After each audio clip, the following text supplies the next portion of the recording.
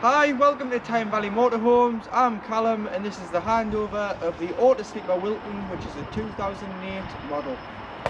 So as we start, we'll walk around on the driver's side of the vehicle first, using your habitation key, which is the small black one.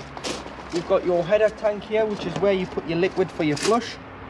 So get yourself a hose pipe, a jug, something to mix something in. So you'd use part pink liquid, top it up with water and then pour it into here.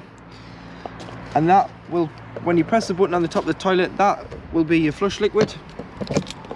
And below you've got your cassette.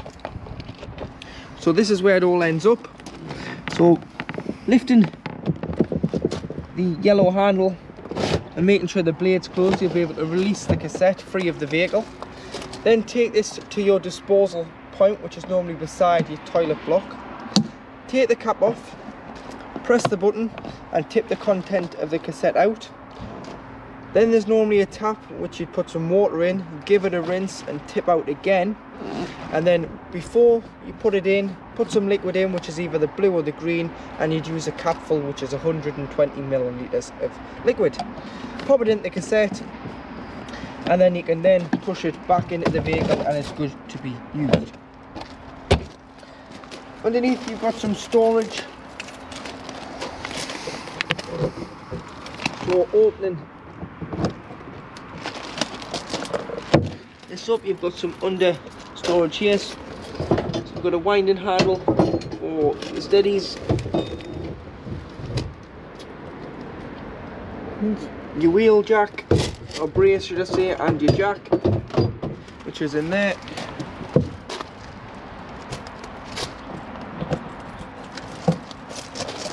When heating your water on gas, this cover must come off to allow the fumes out, otherwise it will come up with a red light, which can mean one or two things: the cover's on or your gas is run out or not on. So hand on the top, lift it off, pop this in the driver's door of the cab. If you left it on and it's trying to light, come and take the cover off, blow into the vent and it'll eliminate the build up of gas that's in there and it'll light first time. You've then got your mains connection point. So this is where you hook the vehicle up. So you get your hooker bleed, lift the end, expose the end and slide on. Always hook the van up first, then the power source, and do it in reverse order when unhooking. But when unhooking, in the left hand corner there's a small clip, so push that down to release the hooker bleed. And you've got an external TV point, so if you went to a super site, carry some coax with you, you can use their aerial instead of yours if you are in a hard to reach place like the lakes and they offer to using their aerial or satellite. You can connect to there and connect to the bollard and it will use their aerial. At the back, or should I say here, you do have your freshwater drain. So if you're not using the vehicle for a while, in the winter, when you winterize it, if you just open this, this is just fresh water and it will drain the vehicle down of water.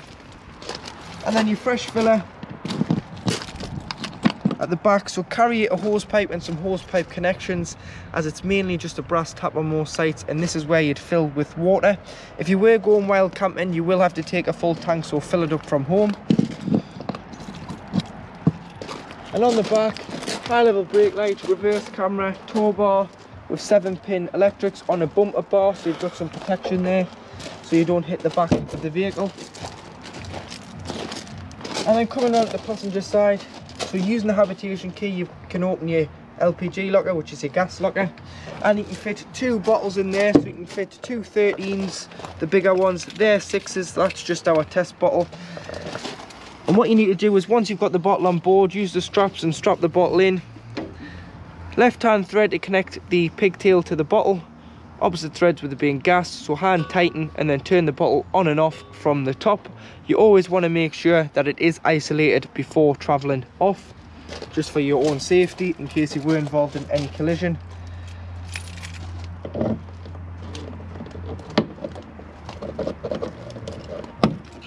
External gas point, so if you're using a Caddock or barbecue, instead of carrying a separate bottle, it'll use the bottle on board. But get yourself a gas spigot, nozzle, clip in there.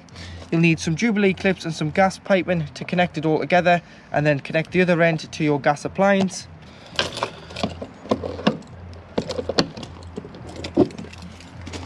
Your fridge vents, and below you've got your wastewater drain. So again, in the winter, make sure this is fully drained off, or when you leave in sight, don't travel with your wastewater. Go to the waste disposal point and crack the valve open, and this will just allow the water that you've drained down the plug hole out. You've got your awning light, which I'll show you how to work inside on the control panel, and you've got your awning, which will wind out, which is flush on the top there. Electric step, so there's a switch when going in here which operates the electric step. Passenger door, you do have your diesel filler, which opens with the transit key, so it is a lockable cap.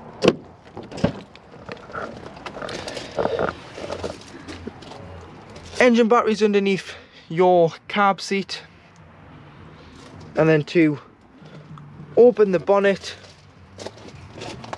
you'd use the transit key, pop it in the front above the badge, turn it to your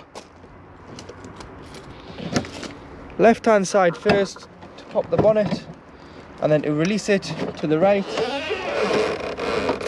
And in here you do have your brake fluid, power steering fluid, dipstick for checking your oil, oil filler, screen wash, power steering or coolant, sorry, in there.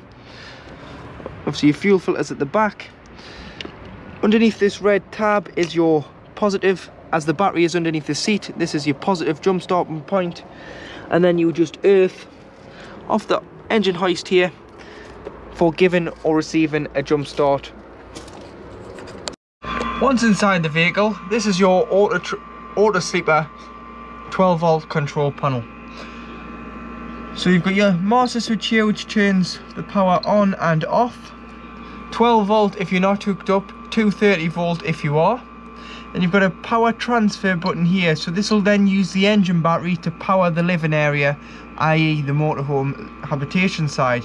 But I wouldn't advise using that, because there's a designed battery, i.e. your leisure battery, which is used to power the habitation side, and the two batteries need to be kept separate, because you don't want to flatten your engine battery and then go to start the engine and it simply won't start.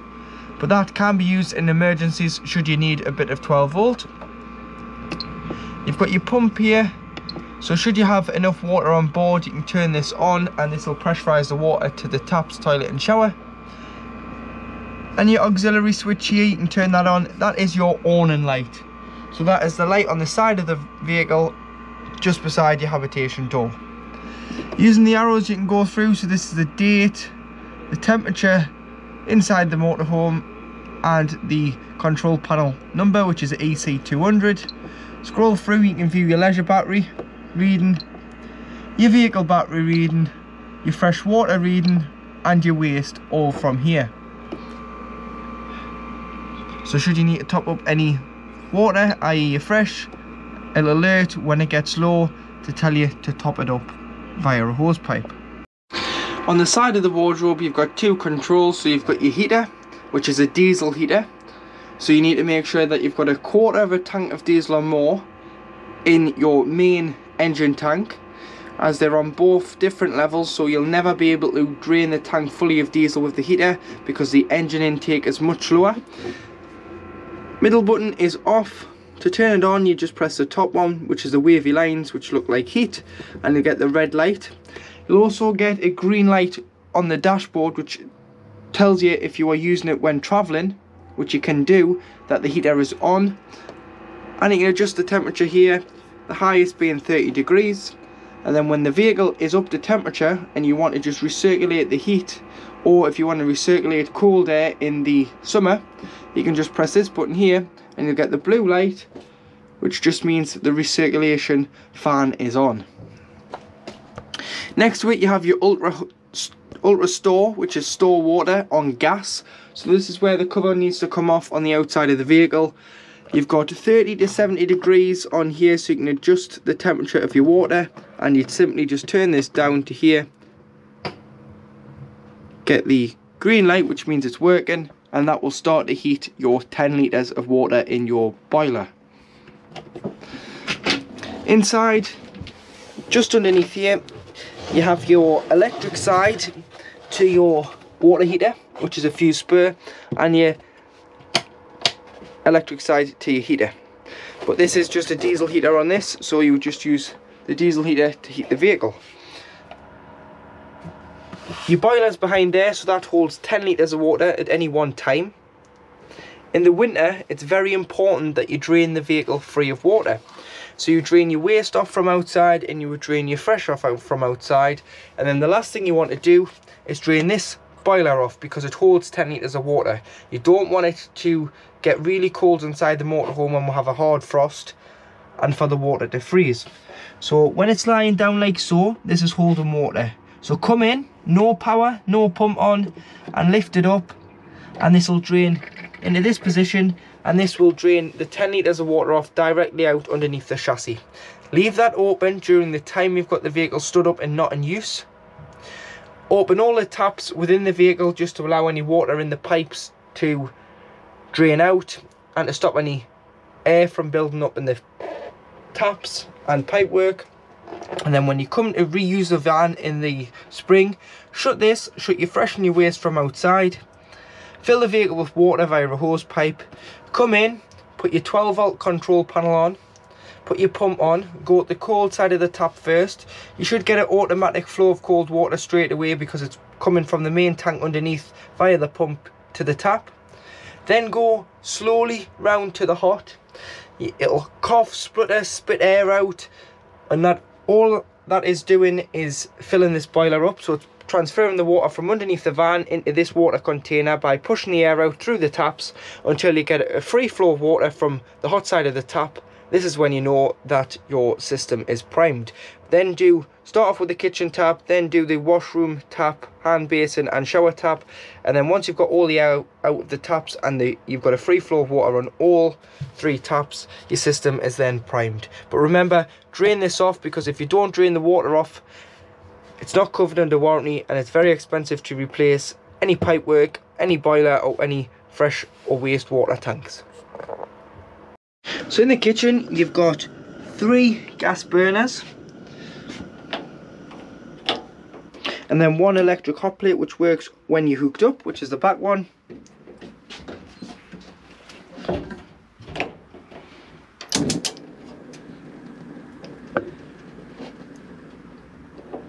You have a grill,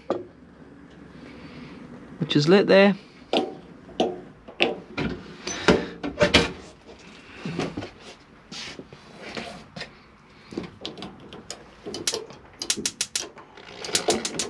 And an oven. You may want to take the grill pan and oven shelves out when travelling. And then one little handy tip to know is, if you put the oven or grill on and it goes out straight away, all you need to do is re-spark the oven or grill, but keep the control valve pressed in for a couple of seconds until the thermocouple gets warm, and this will then allow the gas to continue to flow through the thermocouple, because what's happening is when it's going out, the thermocouple isn't getting to temperature, so it's isolating the gas supply. Underneath, you've got some storage and a fuse spare for your electric hot plate.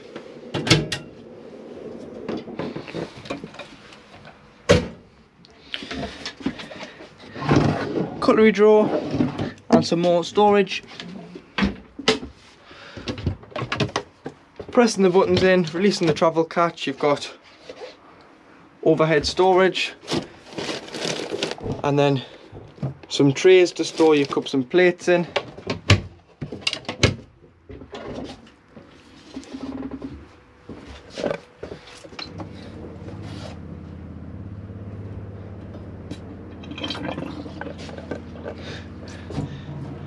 Then as long as the pump's on, you'll get pressurised water.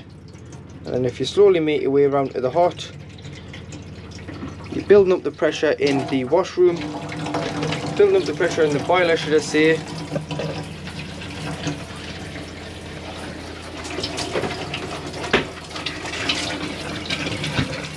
and just pushing the water and the air out until you get a steady flow of water. So give it a couple of moments.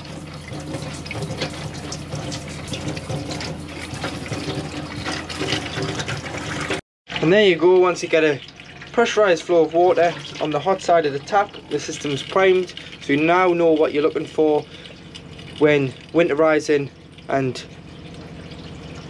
unwinterizing the motorhome. You've got your fridge, which is a Dometic fridge, so it's 3 sources.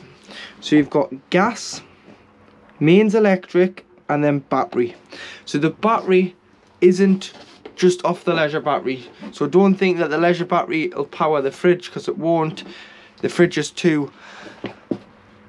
takes too much of a consumption out of the battery for that to happen. So what you've got to do is, the battery is kind of like a cool box setting. It only works when the engine is running, and if it's been pre-chilled beforehand at home, if you've had it on a day or two before, you put your shopping in the night before, all your shopping's nice and cool, you put onto the battery and start travelling to your site. Or if you've travelled from one site to another, then put onto the battery and the shopping will stay fresh. When you get to site, you'd use mains power, which is the one of the plug. And then you've got gas on the top, which you'd use if you're wild camping off your gas bottle. Temperature this side, so you can go from full temperature to half, and a travel catch in the middle, so you can shut the door and keep it locked when you're traveling.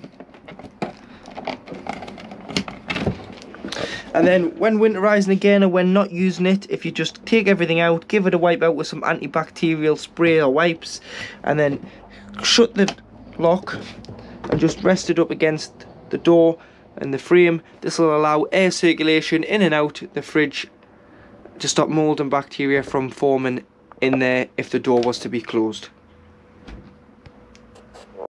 Also in the kitchen, you've got this unit here, and then on the side you've got a barrel, so if you put your key in, you can lock it for when you're travelling.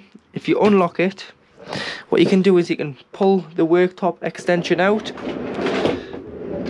Not only does it give you more worktop space this side, but it also gives you more storage through the back with your gas taps on the bottom. So these are mainly for when the vehicle is annually habitation serviced. Any problems with gas, isolate the gas bottle to be safe, but you can't isolate the appliance if you think that there is a problem with it. So you've got your cooker, your fridge, and your water heater on the bottom there. And then the end one is more than likely your external barbecue point. In the washroom, you've got your toilet to the left hand side. So to operate the toilet, press the blue button at the back, make sure the pump's on, and you'll get the flush from the header tank. As you can see, it's a bit pink, which means that they've mixed pink with water, which is what you're meant to do, and fill the header tank. Always flush first because it lubricates the seal between the blade and the toilet. And then before use, there's a grey lever here, slide this to the left and open the blade. Use the toilet with it open so everything goes into the cassette. Flush after use. You can spray some bowl cleaner in there, Fetford bowl cleaner, and then slide back to the left to shut it off.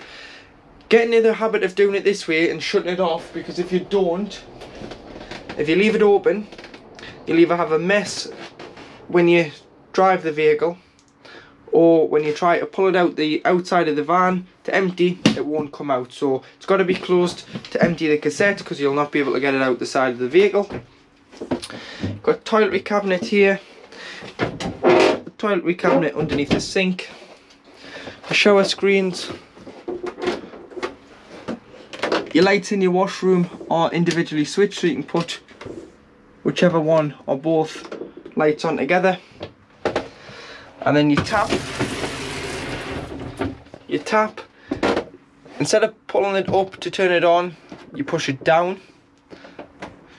This is all the same on all auto sleepers.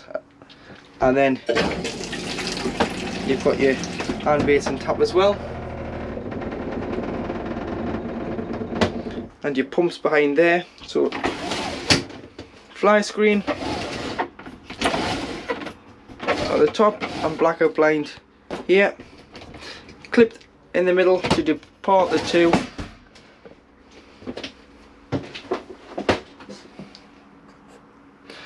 And then you do have a fly screen with a blackout blind on the skylight vent. Push both sides to open, or you can tilt it whichever way you want, depending on which way the wind's blowing, to allow ventilation into your washroom. To operate your telly is a 240 volt TV, so you need to be hooked up for this to work. And then each time you move site, you need to retune it. So if you get the remote, press menu, go down to auto tuning, press UK, and then it'll do an auto scan and it'll find as many channels as it can in your area. So just allow it to do its thing and it'll pick up the signals it can find. But in the wardrobe, you do have your TV aerial here and a booster. So this is a booster and an amplifier. So it's showing green, which means it's found the signal. Should be showing orange or red. Red means it hasn't got a signal. Orange means it's got a signal, but a very weak one. You can min and max a signal here, or you can loosen off the aerial, push the stem up, point it to where your fellow caravan and motorhomers are pointing their aerials on your site, and lock it in, and use the little toggle on the bottom to direct the aerial on the roof. But before travel, always make sure it's pulled securely into the van and locked in so that the wind can't damage your aerial when you're travelling. You've also got your carpets in here and your freestanding table, and then behind you've got your trips for mains electric, and you've got your 12 volt fuses which are listed what does what. So this is your power distribution board, which is your EC200 electrical control system. So carry some spare blade fuses with you, just in case one does go, you can replenish the fuse. At the back of the vehicle, you've got your U-shaped lounge, so you've got storage underneath if you lift up both sides. Leisure batteries in this corner here, and then if you press the buttons in, so you've got two levers here, push them down, you'll be able to slide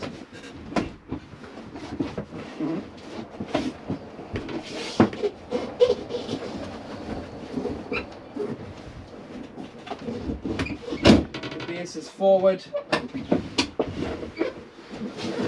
so you can slide one forward.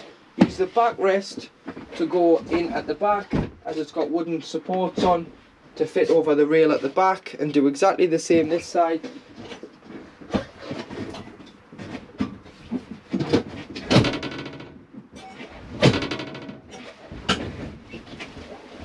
So slide that out in the back, and there you have a double bed. You can remove these side cushions to give you extra width to the back, and then you've got a large double bed slash king size bed at the back of the van.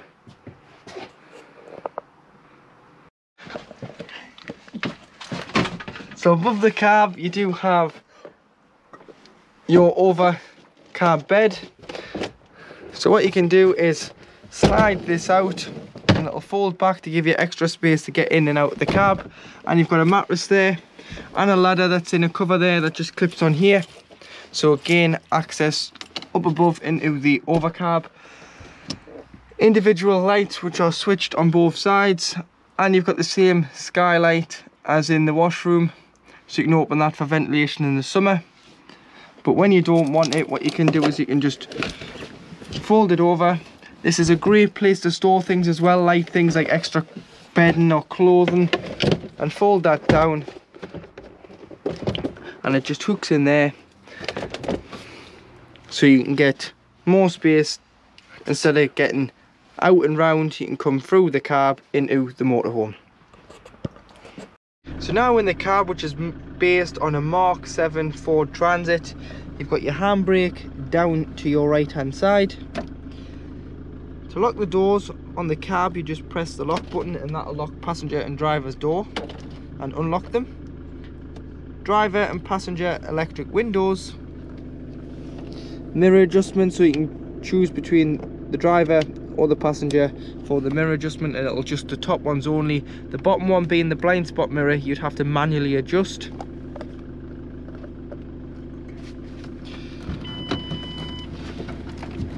You've got your headlight adjustment here, and then to turn your headlights on, that's off in the middle, side lights on, and your headlights. Pull it back to put your rear fog light on, or turn it to the left hand side to put your park light on.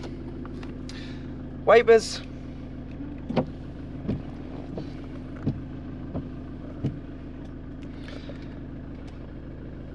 Indicators. And your trip computer, so you can go through here and view your outside air temperature, average speed, average fuel, distance to empty being your range, all through there. And you can see your mileage and your trip, how many miles you've done off the trip.